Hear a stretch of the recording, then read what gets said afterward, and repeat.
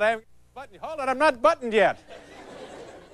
Hi, I'm Dave Letterman, and I'd like to invite you and your family to join us tonight for what we feel will be a very special hour of television. In a matter of minutes, all the way from Lambert St. Louis International Airport in St. Louis, Missouri, via satellite, we're going to be showing you lovely pictures of luggage. Please.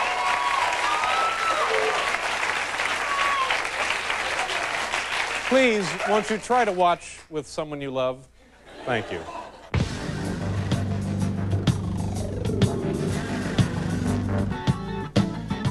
From New York, where at this point in my career, I can't go out of the house without someone coming up to me and saying, "Nice suit, pal."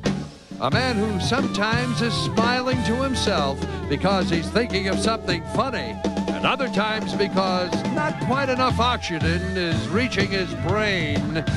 Last night, I had a horrible dream. Here's how it goes. Ed McMahon shows up at my house. I've won the Publishers Clearinghouse sweepstakes. He awards to me the giant cash prize of like $1 million. And then he asks to use the bathroom. Oh! Now, who was that guy? How do you do? Can you hear us? Hello? Hey! Who's that? No idea. This was kind of interesting on the news earlier today. After being arrested while on an Eastern flight from Miami to New York City, a guy apparently was in the lavatory of the aircraft, and they caught him in there with a supply of cocaine and a blowtorch. And so the plane goes back to Miami, and they arrest him, and he says, well, he really can't explain the cocaine, but the blowtorch, he was trying to open a bag of those airline peanuts. So I can see how that would... Where's the guy, Hal? There he is. There he is. Is he checking up on us? Is he? He's working now. He is working now. Yes. He's doing his own work. Let's see. Let's do the Olympic joke, Kevin. Kevin K., ladies and gentlemen, my cue card boy for the last 30 years. We've been together.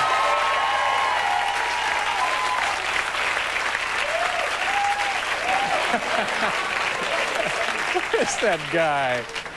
Do we want him on this show, that guy? Well, we do. I guess we do. I don't know. What do you think? Oh, sure. Let's do this one. Let's do this one. You know, ladies and gentlemen, remember the Winter Olympics up there in Calgary a couple of weeks ago? Or a couple of days ago? Yes, sir. The pride is back, isn't it? 6 medals. Thank you very much. Anyway, there were many records broken up there in Canada. A couple of them. The number of new record times in speed skating was one, the number of gold medals won by one country, and I think the number of times that Dick Buttons said the word fabulous.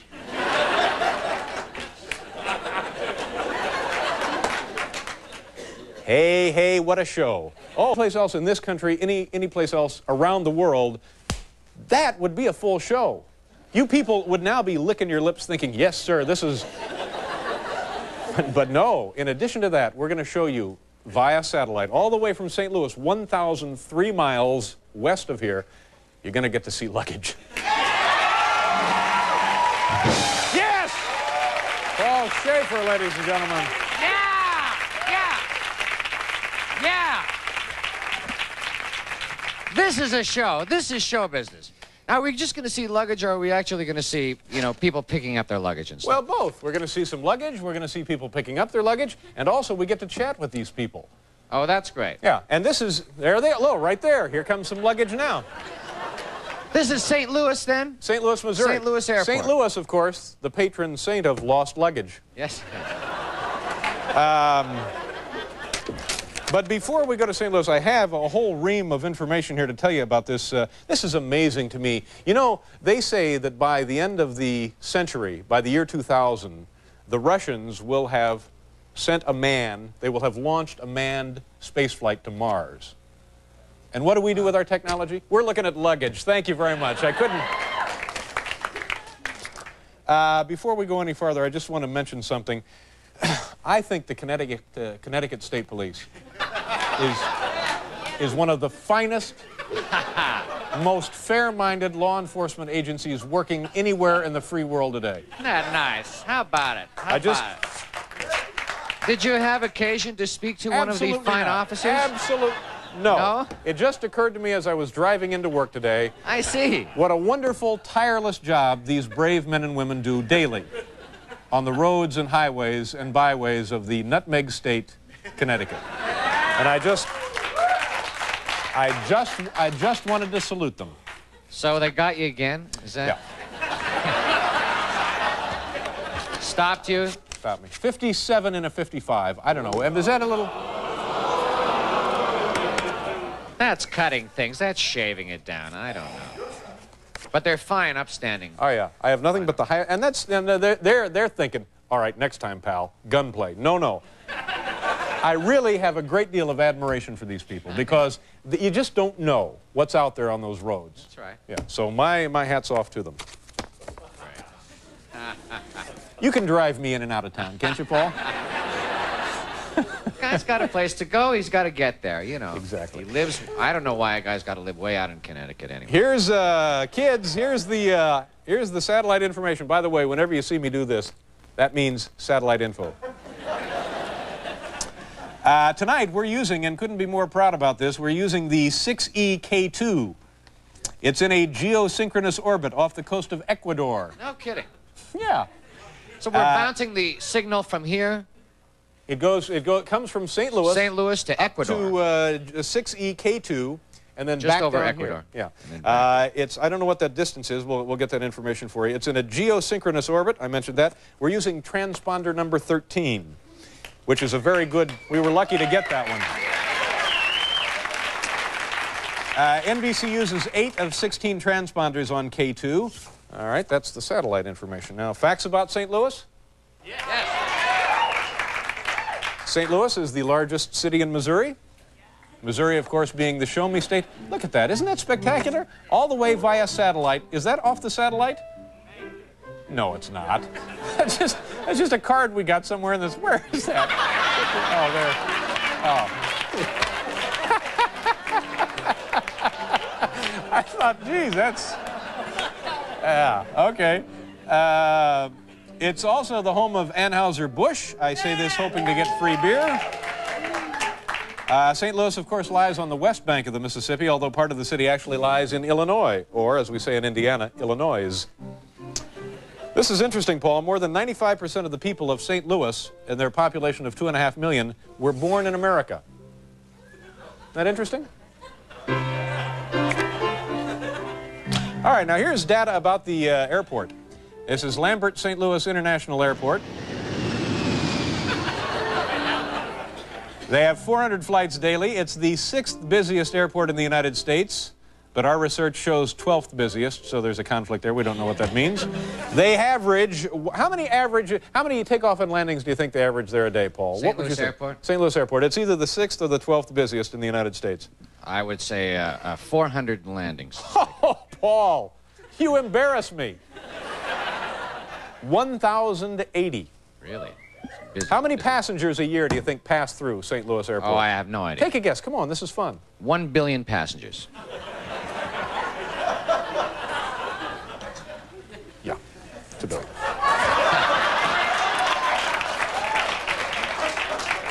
It's not 6E, it's GE. Well, how could I have said 6E? What would have caused me to say 6E? Well, it says 6E right here. Well, but it's not. It's GE. It's GE. It's GEK2. 20 million passengers a year, Paul. Oh, 20 million. That's right. And our NBC affiliate in St. Louis, Missouri, KSKD, Channel 5. It's presently cloudy, 44 degrees at the airport, occasional rain tonight. And the cost for this little project, $20,000. You mean this evening's event? The satellite hookup to St. Louis. Let's go now to Lambert St. Louis International Airport and look at some luggage. Paul?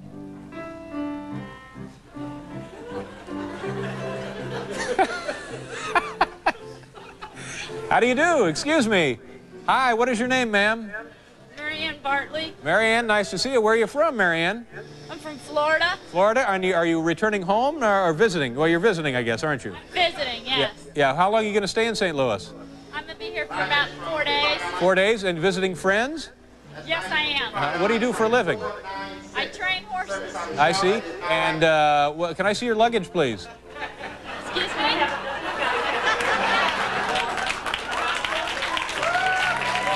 Very nice.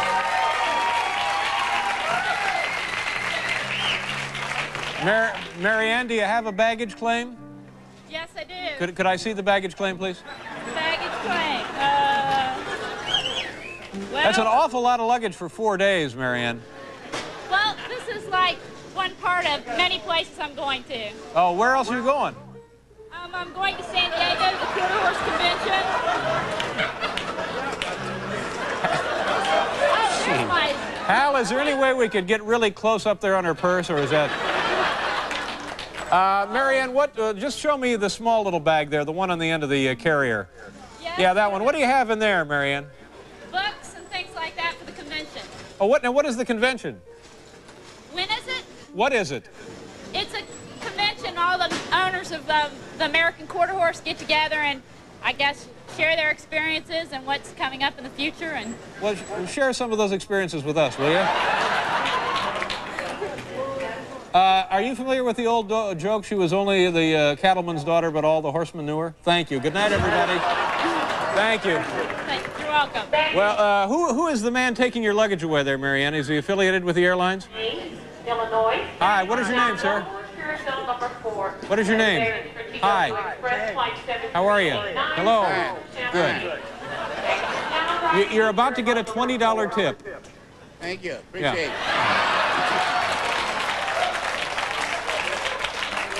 All right. Have a nice trip, Mary Ann. Nice talking with us. Thank you very much. Bye-bye. Where did Mary Ann go? She ran to the parking lot.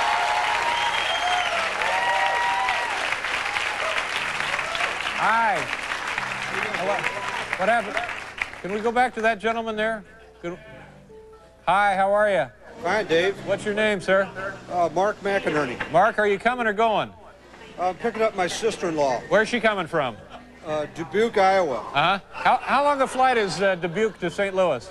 Too damn long, Dave. Yeah. I guess about an hour or so.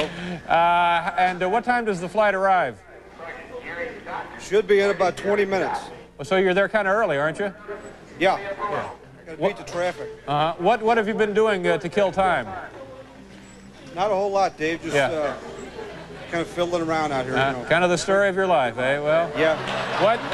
What do you do for a living in St. Louis? I run gambling junkets to Atlantic City. Oh my! So you know all about well, I guess you know all about gambling and junkets.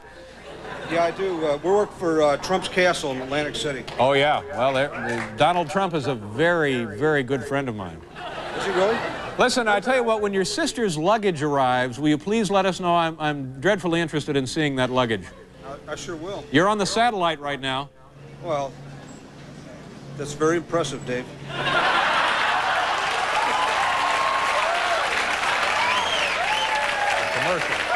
Commercial. Oh, top 10. Sure, we'll do a top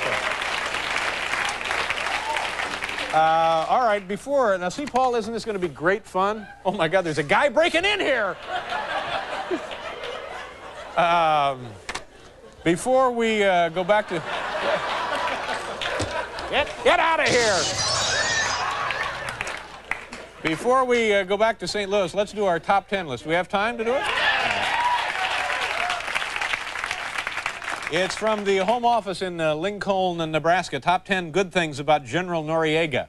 This is the president of Panama who's been indicted for drug trafficking. Yes. Top 10 good things about General Noriega. Good things about. Number 10, he always says, please pass the kneecap drill. Number 9, generous frequent flyer program on all drug smuggling flights. Number 8, offers comfort and reassurance to guilt-ridden riflemen in firing squads. Number 7, sometimes gets misty listening to Julio Iglesias records. Number 6, his homemade Rice Krispie squares are the hit of every brutal interrogation session. Number 5, thrifty habits have allowed him to put away several $1 billion on modest soldier's salary. Number 4, muffles screams of torture victims after 11. Well, that's terribly thoughtful. Number 3, has world's largest collection of porcelain mice. Yeah, I wouldn't have guessed that. Number 2, never schedules public executions during Cosby Show. And number 1, Gives young people who aspire to be blood-drunk lunatics something to look up to.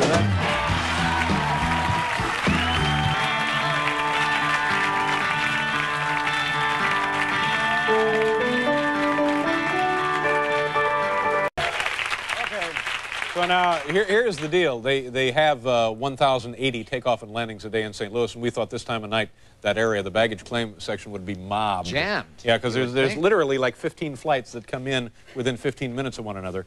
And it turns out now, because of low visibility in the St. Louis area,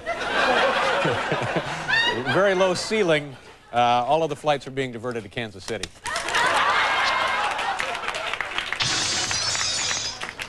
So in a word, kids, we're screwed blue. Thank you very much. I wondered why there was nobody There was nothing. It was two guys. We managed to talk to two guys. But you did a nice job of just pretending that it was full and just talking I know. to people. Well, I didn't realize. I thought, well, maybe, you know, people are at the snack Flight bar just or about something. to come in. Or they're busy getting to white courtesy telephones. I don't know. Look at that. There's no one there. Absolutely no one there. Yeah. Well, anyway, we'll try again later. Wow, that's 20 strange. grand. Yeah. Our first guest tonight was Venus Flytrap on WKRP in Cincinnati. Tim. Yes. Mr. Big Shot. 20 grand, huh? Nobody out there. That's the way it goes. It's a roll of the dice. You could have gone out to a little model airplane field and picked up about 10, 12 people. Well, you know, they wouldn't let us in any of the airports here, so we had to go to St. Louis. Oh. And we thought, well, that's just as well, but who knew the weather was going to be that way? How are things? Pretty good, I guess. Fine. Yeah. Working hard. Just came back from a wonderful vacation. We were thinking about this. Where'd you go on vacation? I went down to Caribbean. Which island? We hit all the islands. We went on a ship, I think it was called the Sea Goddess. And it was a wonderful, wonderful cruise. At the end of the cruise, I thought it would be nice for them to put a little red cross on the end of it, because quite a few of us got ill. Oh, is that right? Yeah. Ill from the food or the rocking of the ocean? No, the rocking of the ship. It was a small ship. Now, how long were you at sea? About 7 days. And how many people on the ship? Maybe about 70. Really? Yeah. Now, doesn't it drive you nuts after a while that everybody is swarming you to talk about Frank's place and Simon and Simon and stuff? No, it wasn't that bad, because most of the people had aluminum walkers. So,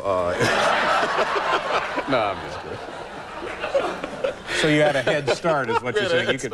No, they were very nice. It was what they call an upscale sort of voyage. So people were... What does that mean, an upscale voyage? Well, it was like all suites, and people with a lot of bucks were on there, and we were kind of going, wow, this is big time. Yeah. And so it was a lot of diamonds, and hey, I'm from Texas, but it was nice. Oh, really? Yeah, nice. And are you comfortable with those folks? Of course, Dave. What did you do before you got into comedy and show business? I mean, I know about your years with the comedy team. You and Tom Dreesen worked together for a long time. Yeah. What did you do before you and Tom got together? Well, of course, I went to college, and came out of college in '68 and went to work for DuPont. I was a marketing representative. They called me a gunpowder salesman. Of course, we didn't sell any explosives. Yeah. I sold photographs. Well, '68, that was probably not a good time to be working for DuPont, right? No, it was a very good time, because they recruited me in '67. Actually, I got the job when I was a junior, and they had decided, because of the civil rights movement and everything, to go out and do something. So they recruited me from an all-black college, the first one, and it was real nice. Although they didn't know where to send me. They said, well, we can't send him to Detroit. He'll be killed. We can't send him to Los Angeles. We'll lose him to show business. So they picked Chicago. Yeah. And I went to Chicago and then got into show business. But you say that, but how you were calling on clients trying to sell DuPont products and goods graphic and so art stuff. And so how do you go from that to doing a comedy act? You joined the JCs. They have a stand-up program. Oh, yeah. I didn't realize that. No, actually, I joined the JCs, met Tom Dreesen, and we put on an anti-drug program. We took to elementary schools just to talk to the kids about some of the problems in school. And the kids would say, you guys are funny, you ought to be a comedy team. Yeah. And one night we had a couple of beers enough to realize that we should give that a try. Yeah. And we tried it. But you know, it's really interesting, and I guess it's the great thing about show business and the great thing about this country. I sound like Yakov Smirnoff here, but what a country. You know, you described that situation, and then you take a look at the fact that in the last 10 years, you have not been out of a job at all. You've been in major league show business steady now for about a decade. Knock on wood. Yeah. Very lucky. Yeah, very lucky. All right, well, what to do, a commercial? All right.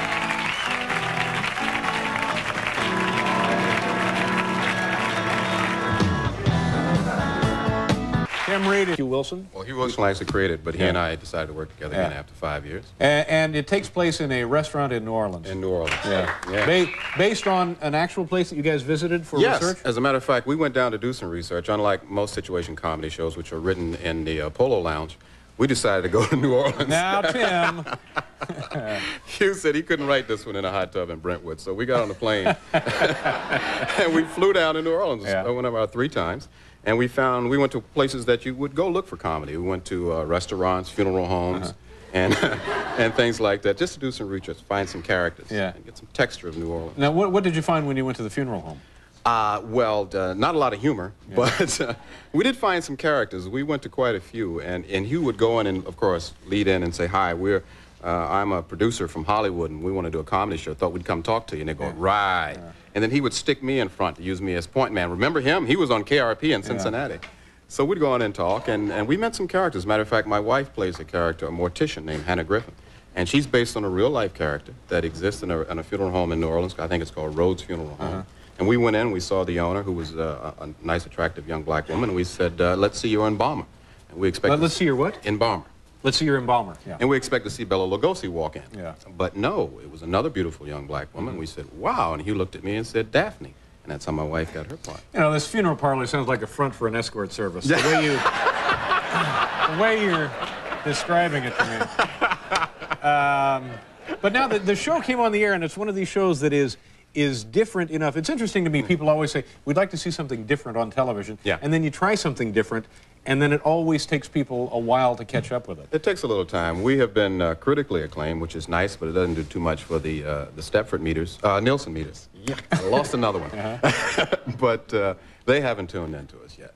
But it's growing. Well, no, the show. I understand the show is doing much better now, right? It's doing much better. They've moved it to where it ought to be on a... At 9:30 on Tuesday evening. Yeah. And we expect to pick up a nice mass appeal. Now, it's a show where you have to listen to and watch. You can't sit down, eat popcorn, talk to your friends, and it has a very nice feel. I've seen several of them. I saw the one where our friend John Witherspoon played the wandering guy who turned out to be a mailman. Yeah, it's got a real nice feel about it. Yeah, it's, again, we're going for as much reality as TV will allow. And it's well, that's what we're doing here tonight with the luggage, too. Yeah, as you are. We're right on the edge here tonight. I think you would have more luck at a funeral home. Watching them roll out stiffs. Anyway, Tuesday night at 9:30? 9:30, starting the 15th of... How long have we known each other? When did we first meet? Was it, must have been 70? 76, I believe, 70. So you introduced, I did a comedy album, which never got to vinyl, but you introduced me in the club. Down in the Pacific Beach. Pacific Beach. Oh, that was a great place. Yeah. Great time of my life. Yes. Yeah. We had a little condo. Yeah. Nice to see you again. Good seeing you. Tim Reid.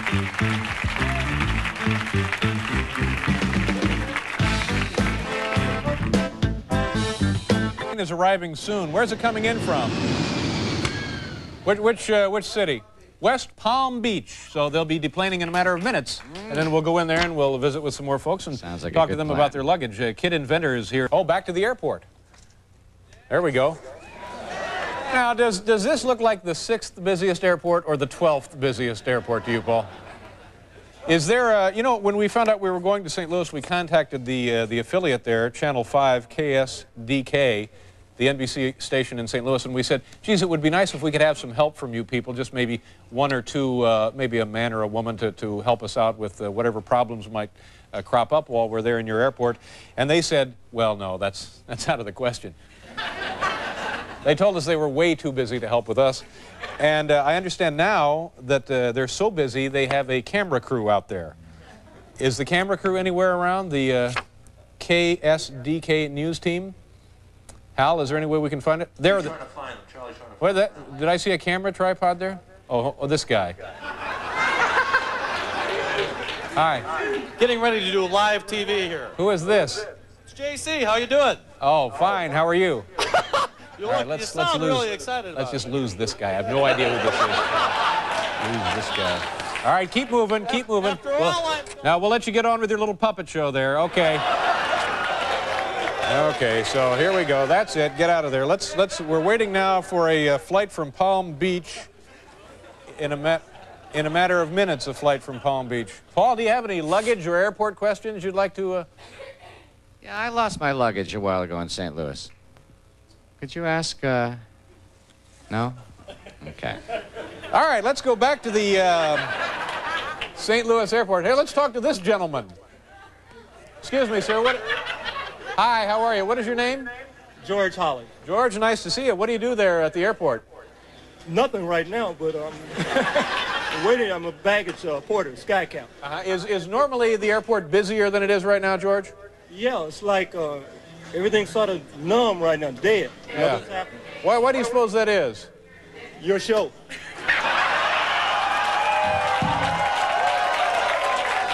I didn't mean that negatively. I just mean it's like, you know, like a presidential person, you know, President Reagan's come in, everything is like on hold. And it seems like that's the case right now. Normally things are a lot more busy. My pocket's a little better normally. Yeah. Do you live in St. Louis, George? Yes, I'm a native St. Louisan. Do you like it as a town? I'll withhold comment on that. It's a good city, but I've always wanted to do some other things, but here I am. Yeah. Tell me about the temperature in the summer. Doesn't it get unbearably hot? Extremely so. Yeah. July and August. Yeah. Really rough. Do you make good tips there doing what you do? Not right now, David. Yeah. Really bad. We're waiting now on a flight from Palm Beach. Let's see. Oh, here it is. It's an MD-80. It's flight 414. Is that the one you have there, George? That's the one we're waiting on. Yeah, it's supposed to get in at 4:48. What time is it there now?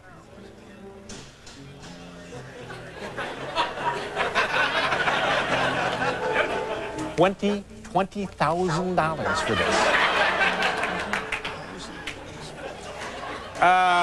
All right, George, I tell you what, the second, now, George, I want to deputize you here. Wait a minute. The second there is activity there at your baggage carousel, you let me know, and we'll suspend our normal programming, and we'll go right back to St. Louis. You got it. You're on, David. All right.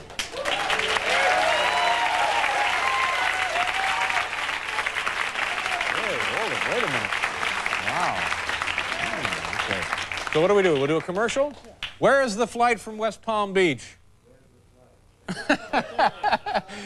Aren't you on the phone to the tower, Morty? Get these people cleared to land, will you? They've been circling for hours. Put everybody else on hold, bring them in. Find some open cement and land those people. Okay, we'll do a commercial and then...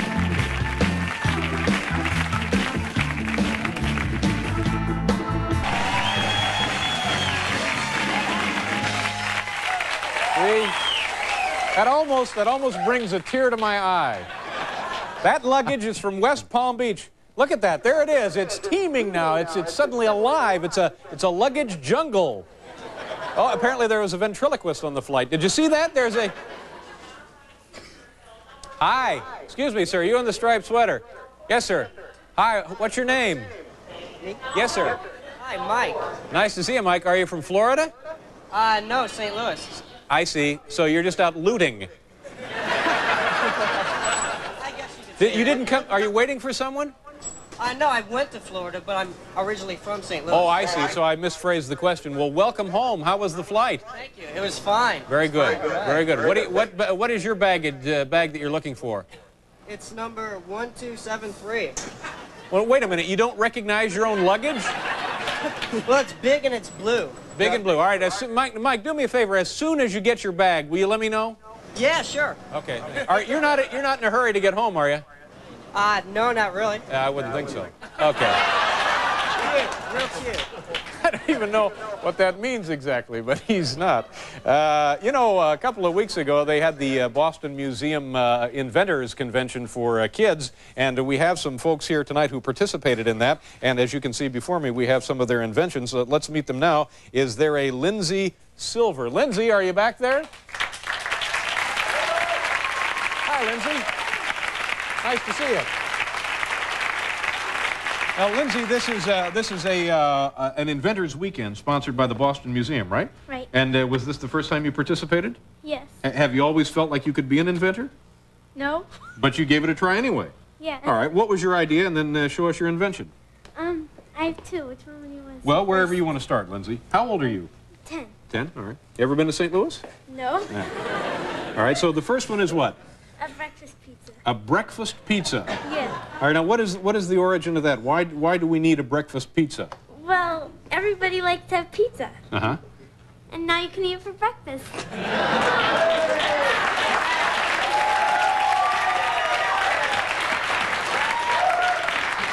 But you know, if you get up early enough in the morning and order one before like 7, you can have pizza anyway.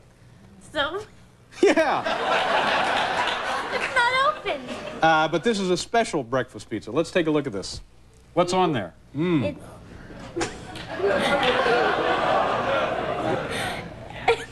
What is that?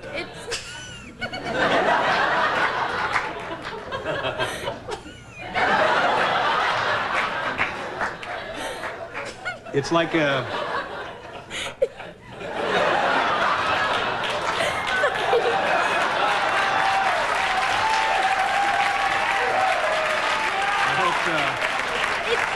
It looks like an omelet on the pizza. Yeah, it's eggs, cheese, peppers, onions, and mushrooms on a pizza crust. All right, let's try a hunk, shall we? Okay. Do you want to? Now, does your mom let you eat this for breakfast? Yeah, I guess so. Slice up a wad there. How many days a week do you have the pizza, the breakfast pizza? None. All right, no days a week. All right, we have to. Let me have a little taste of that. Okay, all right, thank you very much. Thank you. Up. Ooh, and it's piping hot.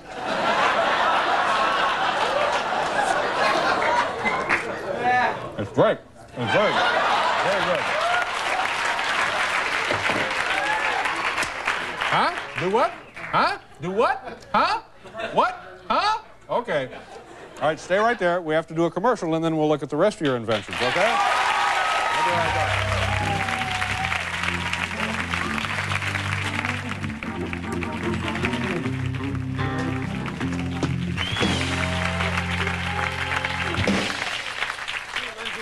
Those are people who have arrived from West Palm Beach, and they're picking up their luggage. That's in St. Louis. Oh. It's a miracle, isn't it? Yeah. Yeah. What's the next invention, and then we'll get the other 2 kids out here. It's a musical pacifier, and it's a pacifier that's connected to a radio that's in its rough stages, and the baby can fall asleep while listening to This is for infants, isn't it? Yeah. And what do you got, about 400 volts going through here? I told you it was in its rough stages. It's rough stages. Yeah. But I mean, I think even you will agree that the danger of electrocution seems to be paramount here. But again, it's still being worked out. Right. Right. So when the baby wakes up, the radio comes on? Or... No, when the baby sucks on the pacifier, the radio comes on. Oh. When the baby's... No, I'm not. Oh. Thank you very much. Stay right here, and let's meet the other folks. Do you know everybody here? Is Elise Morgan back there? Elise? Hi. Nice to see you. Do you know Lindsay Silver here? Well, I just met her on the plane. Good. Nice. Oh, come on in here. Come on in. All right, show us your invention. Okay, this Elise. is an envelope sealer, and it's gonna seal these envelopes. Sometimes it doesn't. It's an envelope sealer. Yeah, sometimes it doesn't work. All right. So this would fit right on your desk, I guess, at home. Not quite. Or in the spare room. So here we have the envelope. You pull it up under the sponge. Yeah, and it gets wet, and then it seals. Okay. Let's see how it works. First it seals. First it gets wet, and it folds over. Very nice. Very impressive. Have you always wanted to be an inventor? No. Do you think maybe this is something you'll pursue? No, because I wouldn't make any money. Yeah. Here, we have a little something for you. That's okay. Okay. Very nice meeting you, Elise. You kids stay right there. Is there a Jeff, how do you pronounce Jeff's last name? You met him. Faniff. Faniff? Yeah. Is Jeff back there? Come on out, Jeff.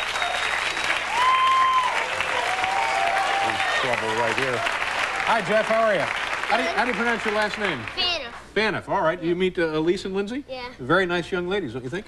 Maybe. Try this. All right. And what is your invention, Jeff? It's a safety lunchbox. The safety lunchbox. And what does that mean? It's a lunchbox with a burglar on. It'll, like, keep your lunch safe. Yeah. Do you have a problem with people stealing your lunch? No, I just read a book, and the boy kept getting his lunch stolen in the book. I see. So you take this to school, and if somebody busts into your lunchbox, the alarm goes off. Yeah. All right, show us how that works. See, there's an on-off switch on top of the handle. Oh, let's see. Did we get... Okay, right there, sure. And under here, there's a button so it knows when it's pushed. All right, let's see how this works. And there's another button right here. Yeah. You know, there's another way to keep kids from stealing your lunch. Punch him. Take some of this pie with you.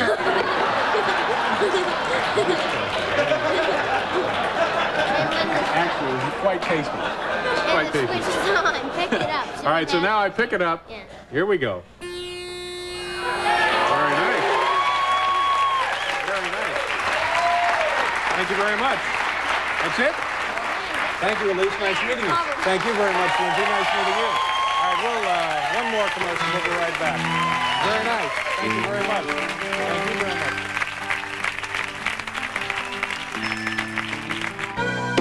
Lewis, we're going to look at some luggage now. People are actually picking up their bags. Now, where did it go? Is this it? This is the extent of... Where are you guys from? What plane did you get off? Palm Beach. West Palm Beach. Well, welcome to Cincinnati. We just got back from Tibet and West Palm Beach. West Palm Beach? Were you there? In Tibet, we got accosted by Dalai Lama freaks, and our baggage was stolen, but then we went to Palm Beach, and it was there. Wait a minute. This is a flight that originated in Tibet to West Palm Beach to St. Louis? We went to Tibet, and then we went to Palm Beach to visit our grandparents. How long were you in Tibet? How long were you in Tibet? 2 weeks. We could only stay for 2 weeks. That's how long our They visas stole were. all of our luggage. They stole all of our clothes, Because none of our luggage. Yes, Just our clothes. our baggage was fine. Just it was the luggage that was gone. I tell you what, girls, I'm going to make it up to you. Not only I'm going to buy you new luggage. You will buy us new luggage? I'm going to buy you new luggage, and I'm going to rent you a car. No, we need clothes. We have the baggage. I'll say they need Listen to them. They're nuts. They just. What? Were you drinking coffee the whole way over from Tibet? Just relax, will you? Now, have you picked up your bags yet? Not yet. What? We still have one that we need. You have one that you need. What is your name, ma'am? Alexa. Alexa? Kim. And who is your friend there? Me? I'm Yeah. Ginger. What'd she say? This is Ginger. Yikes. Yeah, well, really don't care about you, sir, but thank you anyway. All right, now when your luggage, let's take a look at the luggage. I tell you what do you guys get on this thing and ride around on there a little bit?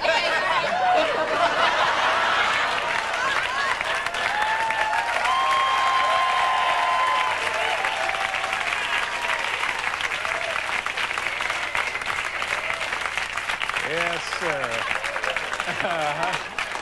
That's right. A couple of weeks in Tibet seeking spiritual guidance, and this is what happens. Oh, my.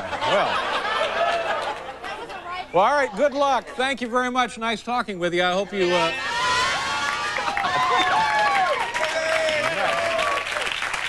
I want to thank everybody who was here. I'm sorry we ran out of time for Carol Leifer, but we'll have her back very soon.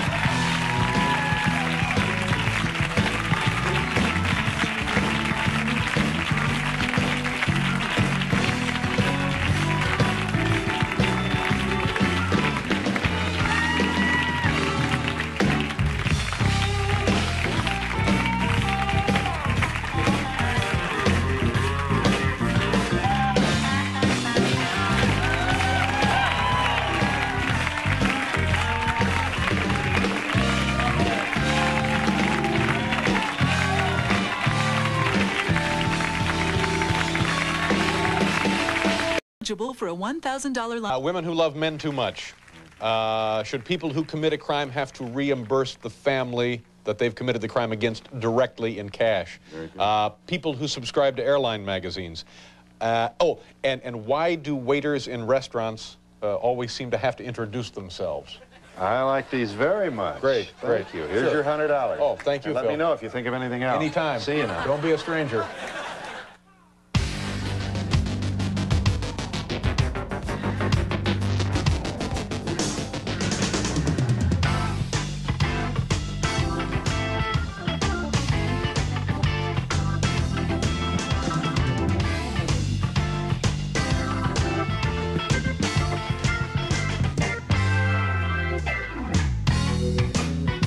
From New York, where it's not your father's Oldsmobile, it's a stolen car. It's Late Night with David Letterman. Tonight, Paul Shaver and the world's most dangerous man. And now, a man who called me last night pretending to be that little short guy on Fantasy Island. What a con. David Letterman.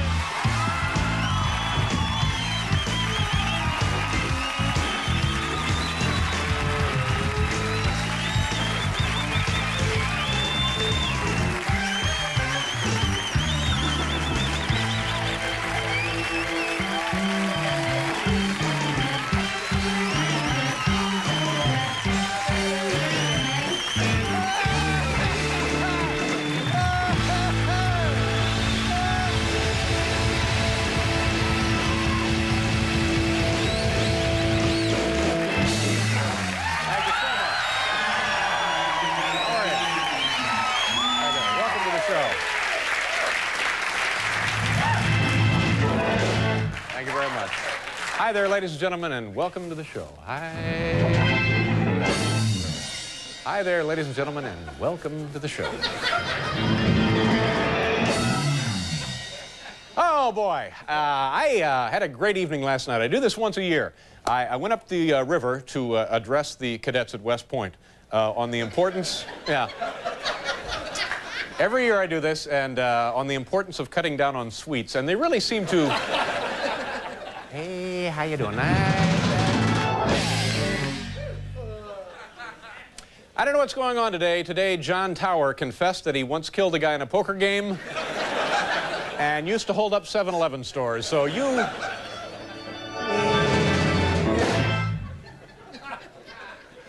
Yesterday, John Tower also said that he thought the Secretary of Defense should have higher moral standards than those of a United States Senator.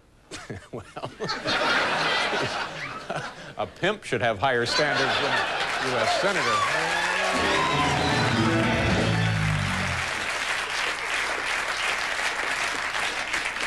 You know, kids, boys and girls, moms and dads, I worry about the leadership of this company. A couple of years ago, General Electric, this international conglomerate, purchased NBC.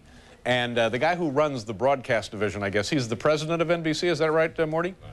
Excuse me? I was No sense in paying attention now. No, there's a smudge on the lens. You're still groggy from your nap. Well, no, don't. God. Paul, you're not paying attention either. I'm working. Anyway, Robert Wright is the General Electric guy who runs the network. And earlier today in the commissary, I see him running around in the commissary going crazy like a little kid. He's got a mousetrap on his nose. And he's screaming, "Hey, look, everybody, I'm Shemp. I'm Shemp."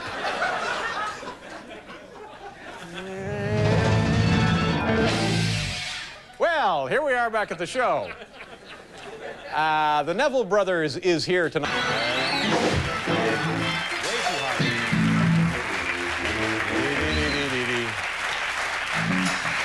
Thank you very much. I feel rotten.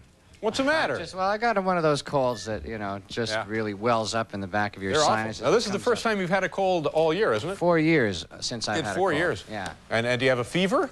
Running a fever, yeah. I'm telling you, no. But I feel it's glad to be here.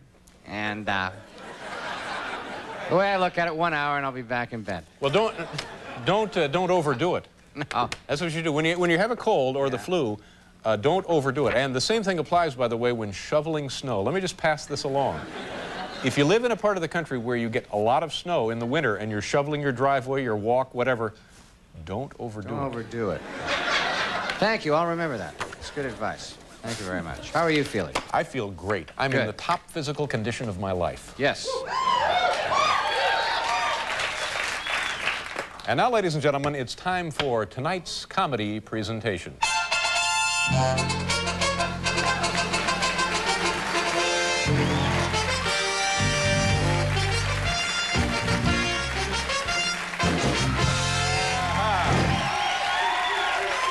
Thank you.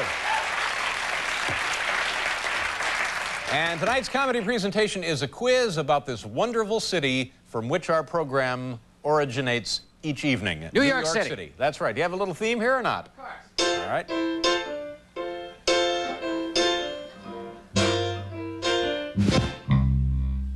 All right. It's a quiz.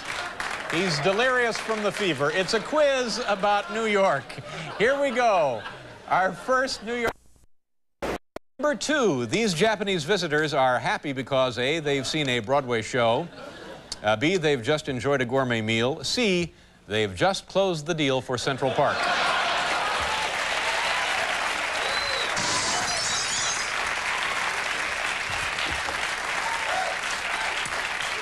Number 3, the chicken sold from this van is fried in A, beef fat, B, corn oil, C, 10W40.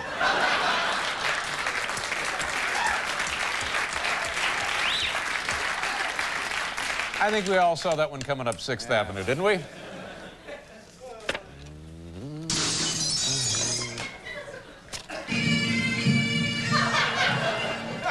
kind of parade, obviously. Pipes. Number 4, this obvious group of tourists will soon be A, climbing the stairs in the Statue of Liberty, B, visiting the Empire State Building, C, jostled, mocked, and robbed. Jostled, mocked, and robbed, Paul.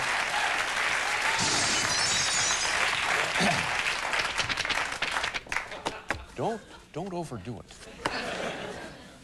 Locals recognize this place as A, an alternative to banks, B, convenient to neighborhood residents, C, the scene of the Mike Tyson-Robin Givens first date.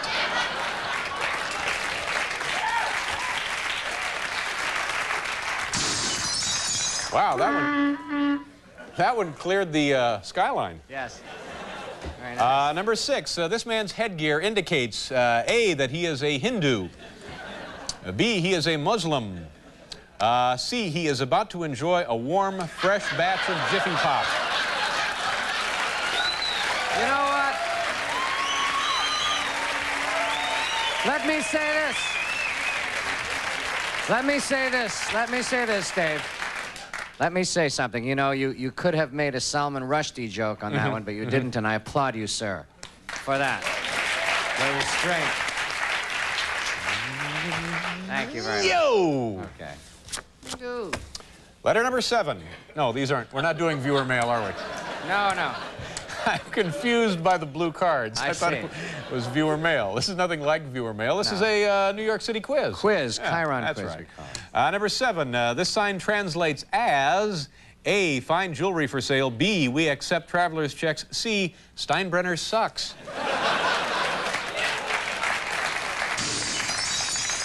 Number 8, for those of you who are interested, this man's bank card number is 86525. That's 86525. Number 9, these people are just coming from A, an antique sale, B, an upholsterer, C, my house.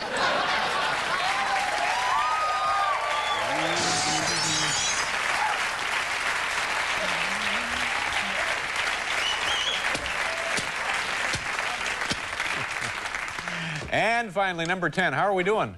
Oh, good? All right. As he gazes at a statue of George Washington, this young man thinks to himself, A, truly, he was the father of our country. B, it is a blessing to live in the land of liberty. C, nice butt. That concludes tonight's comedy presentation.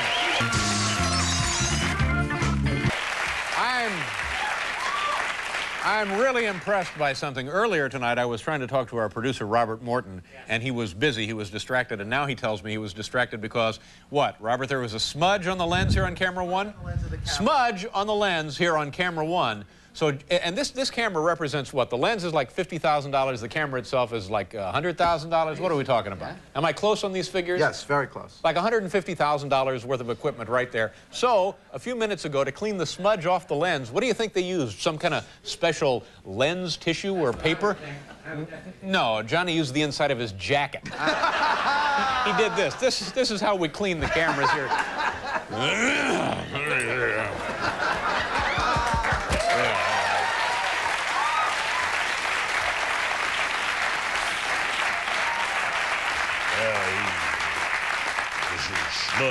Smudge or something. Get that smudge right off. Hey, look at this, Paul. Paul, look at this. Yeah. Oh. Our first guest tonight is a lovely, boy, is she ever. This woman seems to get better looking each time I see her. And talented. She seems to get more and more talented each time I see her. We're always happy that she comes to visit us when she's here. Her new comedy mystery film, which seems to get more and more mysterious each time she's here, is called Out Cold, and it opens tomorrow. Ladies and gentlemen, please welcome a beautiful human being, the lovely Teri Garr. Teri? Hi. Hi. How are you?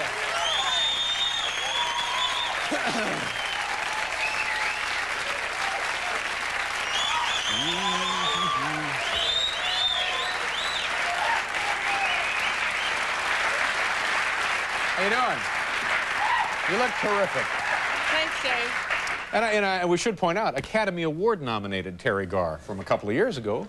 Yeah. Yeah, well... A couple of years ago, but let's bring it up. But many actresses live and die never having been nominated for anything. And were nominated for the highest award in your field. That's true. And I'm going to do it again, too, one of these days. Congratulations. Well, thank you. You must be very tired because I'm told you were up this morning to be on Good Morning America.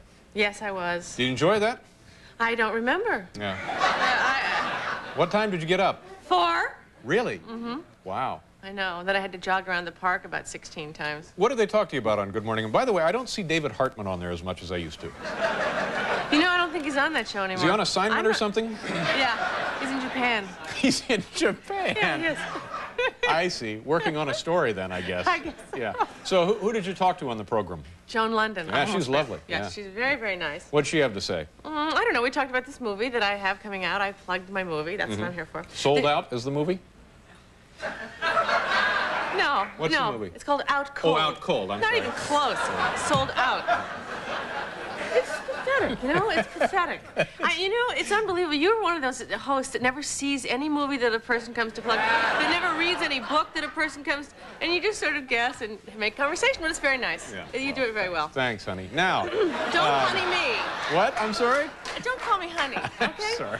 It's kind of a sexist... I'm sorry. I didn't mean that. I just meant it as more as a friendly term. I know. Yeah. So also on the show this morning, they were interviewing this guy, Earl Morris. You know who he is? Yes, I do know who. He made that movie. He was on this show. He was? Yeah, years and years ago. So he's a very interesting He's guy. an interesting documentary filmmaker. It's all cinema verite, isn't it? That kind of thing? Well, did you see his movie, The Thin Blue Line? Mm-mm. You didn't? No, I saw... Have you ever seen a movie in your life? Ever? Yeah, Did you see Gone with the Wind? Yeah, I've seen Gone. I go to plenty of movies. I don't think so. No, I do. Ask me. Quiz me. Ask me. Okay, I suppose you saw Cheerleaders from Hell or something No. like that. You didn't see that one? I didn't see that one. Now you're making a mockery of this whole proceeding. Sorry, No. I'm sorry. Excuse me. I saw Jaws. Did you? Back in '76? Yeah. Oh, very good. I enjoyed it. And I'm thinking about renting it. Are you?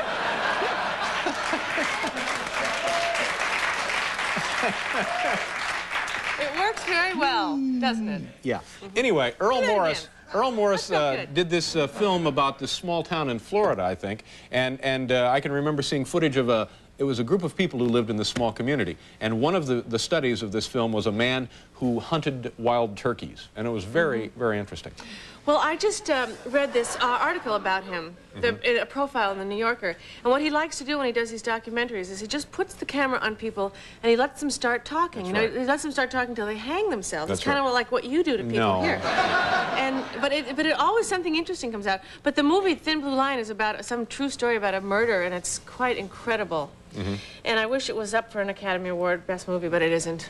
Well, it would be in the documentary division, wouldn't No, it? it's a movie because it has actors and it has, people... Oh, it's not a documentary. Well, it's kind of a documentary, but it's a very important movie because it's about the justice system. I'm sorry there's nothing too much funny about this. Yeah, Let's talk about something funny. Okay, go ahead. Okay. Let's see, now that You're house hunting, is that true? No, I'm not. No, I'm not. I went with Robert Morton today and looked at some apartments with him. He's looking Oh, no for... wonder he's exhausted. And are you looking for a new place in town? Did you listen to the answer I just gave you? You said... I am not looking for an apartment. I went with my friend to look at apartments today. Who's looking for the apartment, you or him? Robert Morton is. Is that right? You're looking for an apartment? Oh, God. Jeez. He's on the phone. Never mind. Yeah, we can't. Don't bother him. Yeah, he's talking to his broker now. So then you're not moving. No, Dave. I went with Robert to look. This is a very interesting conversation. No, it's fine. Everything's fine. Don't worry. Okay, I'm not worried. It's your show. Much of this will be edited out. Now, you always say that. and the film that you're in now, the Out Cold. Right. Sold Out Cold, if you wish. Yeah. Tell us about that. Well, it's about this woman that, myself, I play the woman, who murders her husband and then blames it on his partner and then murders him. See, I shouldn't tell you the whole plot, but... Why not? I'm not going to go see it.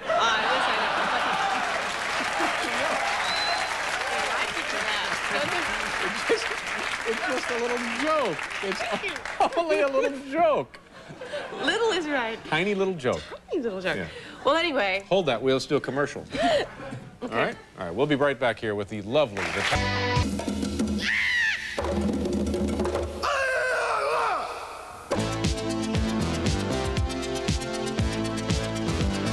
Hi there. The Neville brothers are here tonight. On in the Orinoco. Really? Yeah. While you were out looking at apartments, he was looking for a passage between the Orinoco and the Amazon. How's your mom? Fine, thank you. She doing good? She's fine. Does she ever ask about me? Often. You know, I feel like I've met your mother, but I don't think I ever have. She actually saw your special and wanted me to tell you that she liked it very much. It's the only time she's ever watched. Well, I appreciate that, and tell her thank you for me. Are you living in a sensory deprivation tank in Midtown Manhattan? No. I heard you were. No, How long can you stay in one of those things? Like 2 weeks? No, I'm not. You're making this up. I am not making this up. You're being snide now. One of the apartment people said this is where Letterman lives, in this sensory deprivation tank. No. In the 50s. No? No, Okay, no. I made a mistake. Yeah. But now, is your mom retired? Why do we? Yes, she is. But I think tell your folks, tell the folks what your mom used to do then. Why? Well, it's interesting. My mother used to be a dancer. Right. Why do you want to do this? Well, I think that you come from a show business family. I think Yes. people enjoy hearing that. And your father was a comedian. An acting comedian. So that's nice, like isn't yourself. Well, I don't know. it? Yeah. Do you have brothers and sisters? Yes. Older, younger? Older. Yeah. What do they do? One of them is a surgeon, and one of them is A surgeon, really? Yeah. What kind? Orthopedic. Wow. He's an orthopedic brain surgeon. No, not really, not really. He's an orthopedic surgeon. That's pretty cute, though. Thank you. Yeah. And you have a sister, you said? No, I have another brother. Two brothers. All right. Yeah, and what does he he's do? a boat builder. He's a boat builder. See, this is great. It's fabulous. Are you kidding? Yeah. No, that's a real interesting family. How often do you guys get together? Just in the holidays. Yeah. What about you? You got these sisters that live in different parts of the country? Yes, I do. They're married with kids, and they're different from you. Well, yes, they would pretty much have to be different from me being sisters and all. No, they're one is married, one is not married. But now I understand we have a clip from your new movie, Cold Cuts. So if you're... Is it ready to go? All right. Let's take a look at it here. Teri? Yeah. Tell the folks who's going to be in it. Well, I don't... What are we going to see? Elizabeth Taylor and Richard Burton. What are you talking about? Tell them about the clip here. Oh, well, see, this is the thing. I don't know what it is. But as soon as I see it, I'll know. But you play the woman who murders the folks. Well, maybe. I do. Okay. Here's a couple of seconds from Teri's brand new film. Watch closely. Wow. Wow. It's a...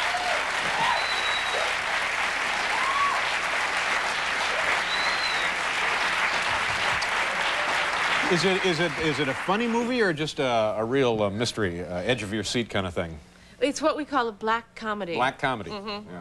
Because of me murdering everyone. It's not. How many people do you murder in the film? Well, I'm not going to say. Maybe I don't murder anybody, because then I'll give away the whole Does thing. it have kind of a surprise twist at the end? I was surprised myself, and I was in it. So how long are you going to be in town? What's it to you? I'm just making polite. Have you lost weight? You look great. You look like you've dropped some weight. Have you dropped? Yeah, maybe I have. Yeah. I guess I have. You look very fit. Have you been I think working this out? is yes. I think it's very good of you to just ask questions like this, because some of the questions you don't like, they didn't work for you. So you just ask about my family and have I lost weight. It's very, very kind of spontaneous of you. Well, is that good? Well, it's not see, necessarily good or bad. It's just that it's only television. It's only television. Yeah. But see, I'm concerned about your mother. I like your mother, even though I don't know her. So I always try to ask about your mom. Teri? Yes, yeah. Dave. So how long are you going to be in town? Well, I'm not going to be following you home or anything, but just tell me how long you're going to be in town. I don't think I'm going to. No, come on. How long will you be in town? I'm not telling. It's one of these things I think I'll stick with. Like Labor Day. Will you be here till Labor Day? I don't know. Ask me something else. Ask me something Through else. the spring, will you be here? It's spring now. Through the weekend. What's it to you? Well, I think that it only, I mean, why? Why can't you tell me how, I'll tell you how long I'm going to be in town. How long are you going to be in town? For a long, long time. Okay, me too. I don't have anywhere else to go. Long time. Well, then maybe we can get together and do something. Well, maybe. What? Maybe. All right. You want to hang around like you usually do? Very much my favorite group is the Neville brothers. Oh, well, then by all means, hang around. They have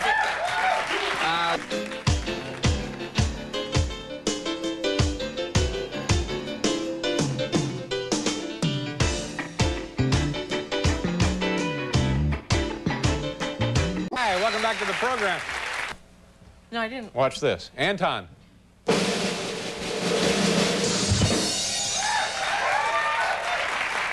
Fabulous. Now, aren't you glad you stayed? Yeah, Okay. now I am. Coming between the Amazon and the Orinoco. You think he's an Irish guy? No, I think he's, no, I don't. Is he? Reid O'Hanlon? Well, I guess he is. I think, likely, yeah. And that's it for tonight. Now, let's do our top 10 list. Tonight's category from the home office in Oklahoma City, Oklahoma. People up there with a road atlas. From the home office in Oklahoma City, Oklahoma, top 10 Boston Red Sox team rules. You want to try this one? No, I don't. Are you sure? You don't want to try the top 10 list? Okay. Only a handful of people beside myself have ever done one of these. Really? Would you like to try one? I may fail, Dave, but I will try. I think you can handle this. There you go. So you just start from 10 and work your way up. I see. All right, announce the category again. The, Don't screw it up. oh, God. The top 10 Boston Red Sox team rules. Number 10. Is it okay? Just keep going.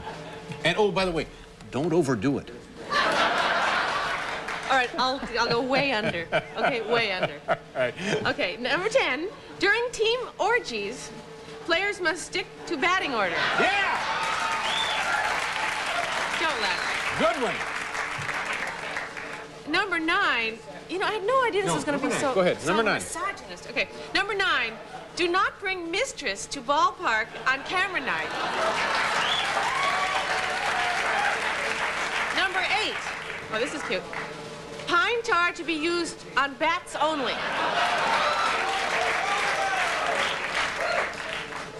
This is horrible. Well, Number see, 7.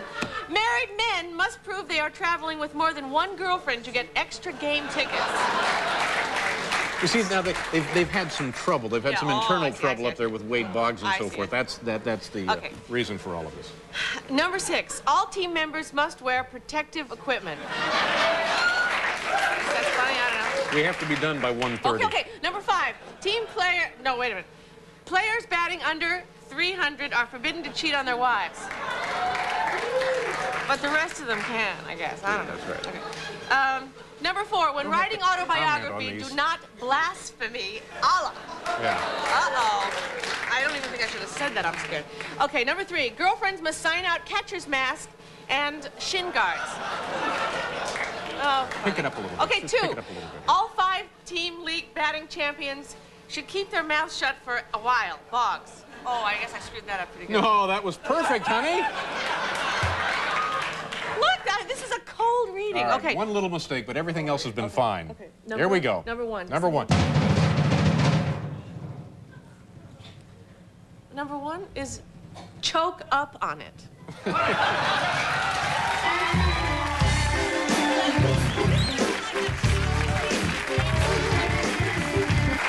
Well...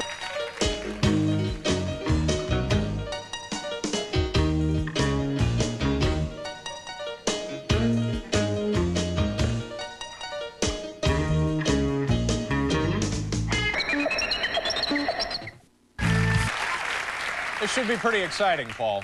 Pay attention here. Our next guest spent 4 months living amidst vermin, parasites, and violent and ugly people. No, he didn't move in with Bill Wendell. This man traveled between the Orinoco and the Amazon rivers in Colombia and Brazil, and this is an account of those adventures. It's called In Trouble Again. Ladies and gentlemen, please welcome Redmond O'Hanlon. Hi, Redmond. Pleasure to see you. How are you? Thanks for being here. Now, before we talk about this trip, I understand yesterday we were chatting about something else in your appearance on the show, and it was mentioned, called to my attention, that you actually know Salman Rushdie. Is that true? Poor man, yes, I do. You actually know him? I was there just after he got the edict, and he was very pale. None of us really believed it. And it was How did the during information get Chatwin's to him? memorial service. I have no idea. I mean, things happen so fast. And he was very pale, and I was looking at the back of his head in this Greek cathedral, and the veins going... And right at the end, the patriarch sort of disappeared, swinging a censer, disappeared behind the stable door. And Paul Theroux, who's sitting next to me, leant forward and tapped Salman on the shoulder and said, you next, Salmon.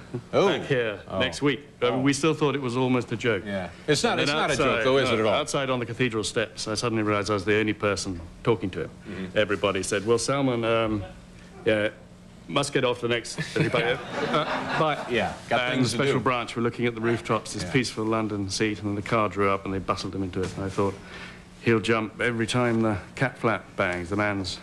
How long have you known him? Oh, about 6 years, I suppose. All right. Anyway, let's get to the trip here. I'm going to hold this map up, and because I didn't realize that that's where the Orinoco was. Well, and as you put it so well, the back passage from the Orinoco to the Amazon, it runs around this area here. But there is a big canal, the Casiquiare, it connects them, but I wasn't looking for that. And what was the purpose of the journey? Why did you decide to do this? I mean, have others gone there before? I guess they have, of course. In the 17th century, apparently, yeah, but not since. If I'd found it, it would have been a wonderful coup. But I've never found anything I'm looking for. I was in a state of such terror before I went. Yeah. And I wasn't frightened of the anaconda or the jaguar, which bites you, kills you with a bite to the head. And what is it that bites you in the head? A jaguar. Oh, a jaguar. It's the only cat that does that. Yeah. And I couldn't, for a long time, I couldn't work out why the Indians slept with their heads towards the fire and their feet on the outside. And then I twigged. I turned around. And it wasn't the Yanomami who were meant to be the fiercest people on Earth. And what are you saying? What is the name of the group, the tribe? The Yanomami. Yanomami? Yeah. They beat each other over the head with long poles. And, same sort of things, yeah. And how many people are in? It's a tribe of people? How many people? About 20,000. They live in little groups. Are they all over 30% of the men die in combat between tribes. Yeah. And if I wanted your wife, I'd bow my head at you. And you take a 10-foot-long pole, and you hit me over the head as hard as you can with it. And then I'm allowed to hit you. Yeah. And then... don't they have board games or anything? They can... They don't sort it out like that. Now, if you and I were... It really wasn't even them who worried me. It's a little tiny, tiny fish. And if you're swimming in the river, and you've had too much to drink or a big cigar, and you take a pee, this little fish goes... and it swims straight up the stream of urine, and it goes into the penis, up the urethra, sticks 6 spines out on either side, and it does a half turn. And you have to get to hospital very quickly. There's absolutely nothing you can do. Just has to come off.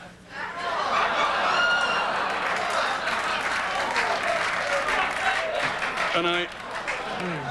Ever seen this?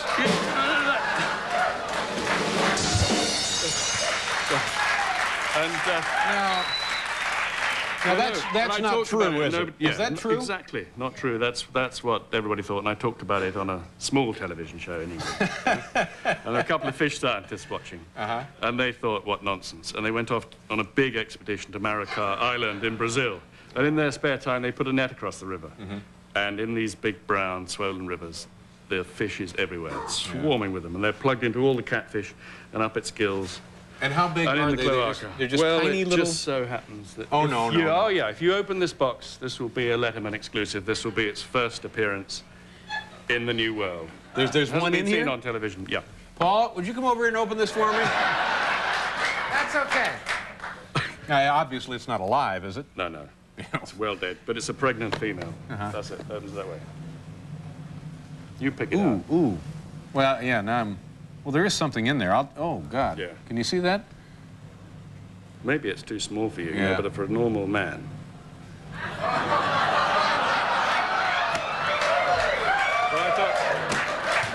I thought I'd fool it.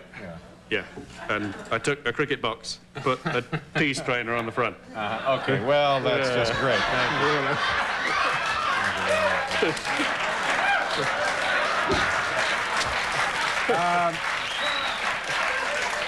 Is the jungle in this area disappearing? No, it's not. It's not disappearing. Is there part of the jungle in South America and Brazil and so forth that's being just dug up and tried? And much, more serious than that. Way to the south of the area that I was in, which is completely unexplored, this particular bit. And indeed, when climbing Neblina, which is the highest mountain outside the Andes, wasn't discovered until 1953. Shows you how wild this area is. You just look out, it goes on forever. And looking for the Yanomami in it, I got so anxious. I needed an end to this book. And eventually, we found them. And it was the most wonderful experience for a bit, and then terror set in. But to the south of their lands, in Brazil, not exactly where the jungle is being cut down, but the government have just 6 months ago, they took out 2 medical teams and they've released 20,000 gold prospectors with shotguns and let them in there. The Yanomami are just being hunted through the jungle and shot like wild animals. If I were to go into this area with you, would I be surprised at the amount of different tribes down there, or are they rare and scarce and unusual? The Yanomami, yeah, you'd be surprised. Many more than I would? No, how difficult they are to find. Oh, really? Yes. And how many lots of tribes have been in contact with the Spanish, the Curipaco and the Barre. They just... I don't know what any no, of this they're not means. pleased to see you because they have a great oral tradition of how badly they've been treated. Yeah. And very, very primitive. Well, you think you've walked into the Stone Age in some ways when you first meet the Yanomami. When I first met them, I crawled through the Shibono opening, looked up, first thing I saw, these 6-foot-long arrows looking up this great shaft of the arrow. And I was actually thinking, how wonderful. These are the right people. They've got the wedge-shaped man-killing tips on the end of these arrows, exactly as Chagnon describes. My head was full of American anthropology. And then I looked up a bit higher and they got their penises tied up with string around their stomachs. So I thought, this is the real thing. And they were completely impassive looking at me. And then they recognized my guide. Then I was beaten up by an old woman.